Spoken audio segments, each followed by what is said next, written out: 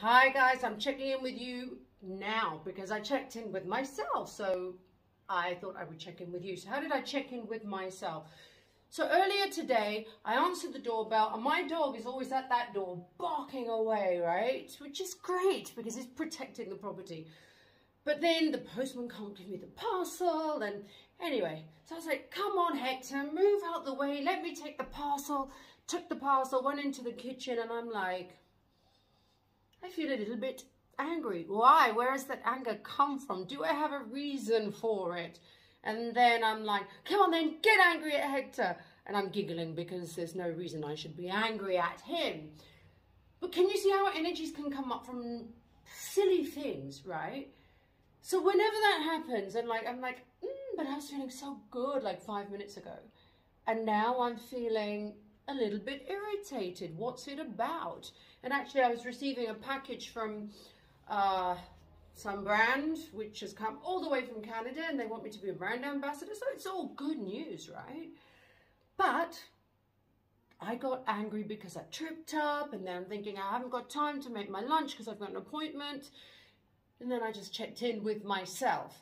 Where is this anger coming from? Do I have a reason to be angry? Do you have a reason to be angry? Do you really? Is it really something worth rising your anger from? And then I end up laughing because there's no point in getting angry. There's nothing to be angry about. And in fact, a friend of mine that I went to dinner with on Sunday or lunch, we had 4 people coming for lunch. One person turned up an hour late. We had our lunch. We were in a restaurant.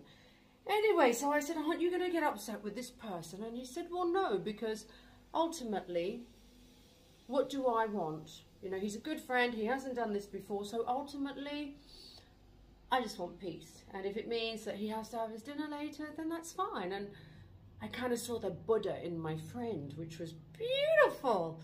So check in with yourself and, you know, and just know, for example, at this dinner, or this lunch, if I hadn't have been there, then this person would have been on their own, which it was fortune that I came because I wasn't originally meant to be there.